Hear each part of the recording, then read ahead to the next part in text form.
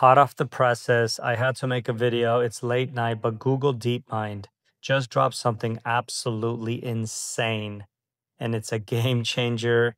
I feel like this is GTA 7 before GTA 6.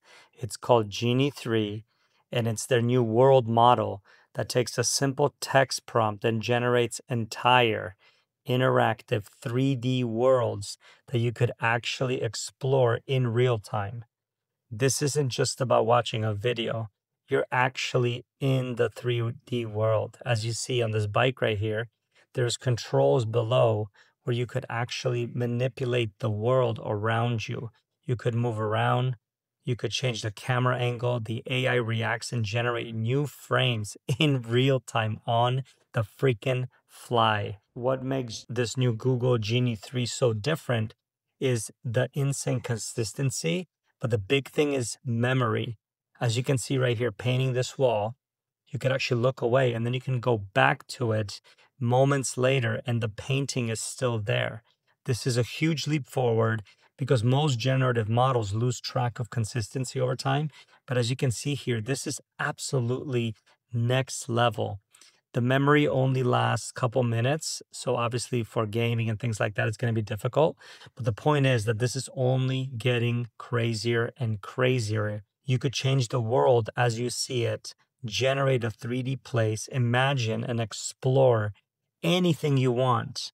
So if you want to add, a flying dragon or, going through this field riding a horse, but then all of a sudden you want to make it rain, all of this can be done in actual real time. I'm blown away. I saw the Genie 2, which was more like a project they launched internally. They kind of kept it very limited, but this is the new one. This isn't available to the public, so we're watching kind of their preview right now. But the fact that the DeepMind team is able to do this 30 frames a second, I think it's 30 or 24 frames a second, is really incredible. So the power of gaming and all of these virtual worlds in the very, very short term is going to become so powerful that we're not going to be able to distinguish the difference. And this is from a prompt and an image to be able to actually do this. So the potential for gaming, for education. So there's only a few people in the world that actually have gotten to taste this and have been testing it. This isn't available to the general public, but it's definitely coming.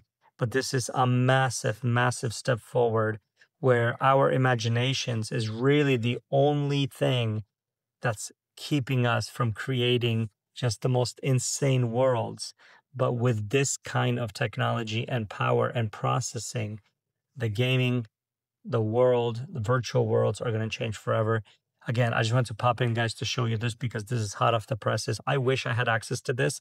I'm definitely going to be writing some emails to Google tonight and hopefully getting access to this because I can't wait to try it. But I mean, this like painting example is just blowing my mind. So hope you guys enjoyed that.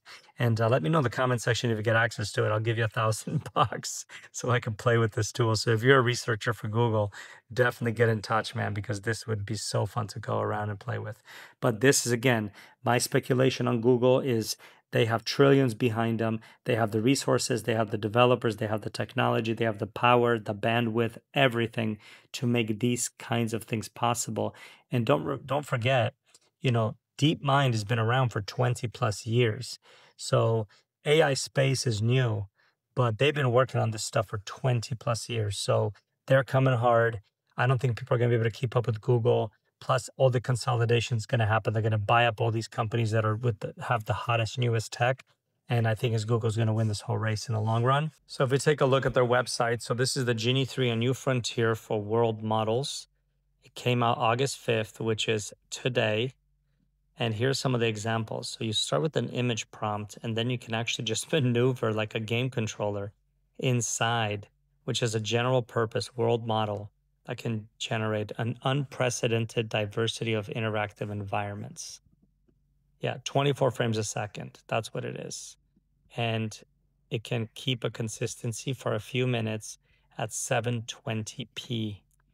So yeah, this is definitely a massive step forward with simulations. And I'm so curious to see what this extends to. Because if you look at the rest, this is a massive jump forward, right? The biggest one is obviously Game Engine has a very, very low version of this that has a few seconds of interaction horizon, and the latency is the only one that's actually real time. None of the other ones, Genie 2 or VO, can't do any of this. So Genie 3 is such a leap forward because it can actually do multiple minutes. I mean, we're not talking about seconds here. Multiple minutes of interactive horizon, and everything being in real time at 720p is a massive leap forward. So just to compare, I just want to show you the difference between the two models. I mean, just look at this. This looks like an old Atari game.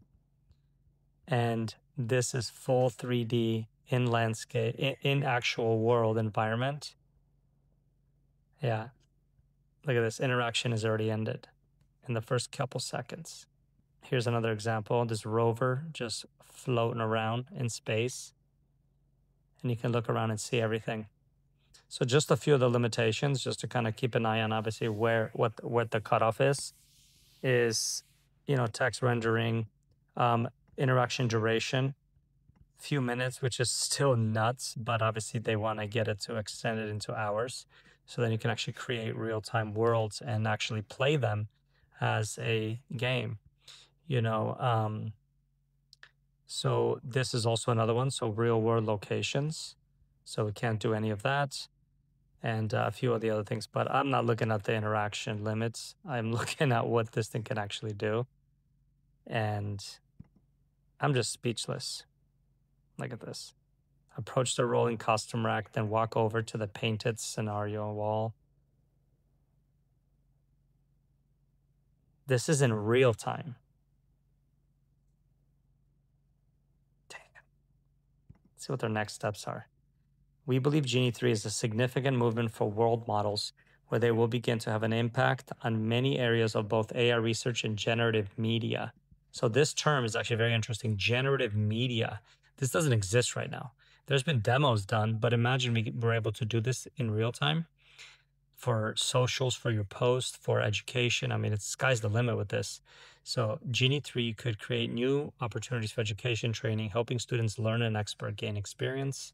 Not only can it provide a vast space to train agents like robots and autonomous systems. Oh yeah, I didn't even think about that. It can also make it possible to evaluate agents' performance and explore their weaknesses. At every step, we're exploring the implications of our work and developing it for the benefits of humanity, safety, and responsibility. So yeah, so with bots actually, so Tesla, this would be the technology they would be using, of course, to make sure those bots know how to navigate a real world. Massive update for Google.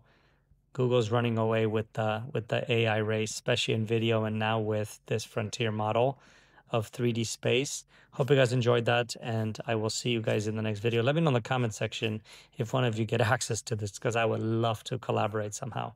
All right, we'll talk soon. Cheers.